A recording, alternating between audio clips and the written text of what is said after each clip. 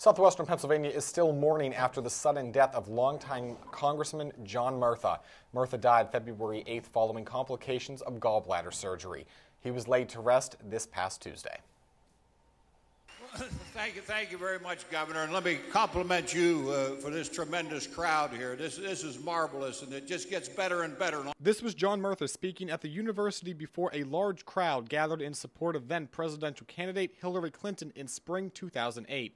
Murtha's viewing and funeral were held in his hometown of Johnstown, Cambria County, over the weekend. Thousands of his constituents attended the viewing, and high-level government officials attended the funeral. Among those, former President Bill Clinton, House Speaker Nancy Pelosi, White House Chief of Staff Rahm Emanuel, and CIA Director Leon Panetta. Murtha was a friend to California University, visiting frequently and supporting many programs.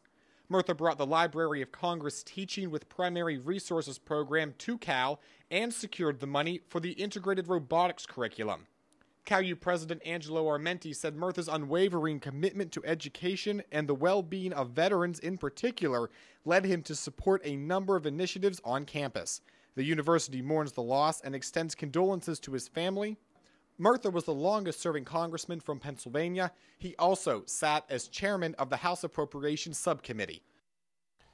Now, a special election will be held in the 12th District on May 18th, the same day as the Pennsylvania primary to choose Murtha's successor. His districts include part of Fayette, Washington, Somerset, and Cambria counties.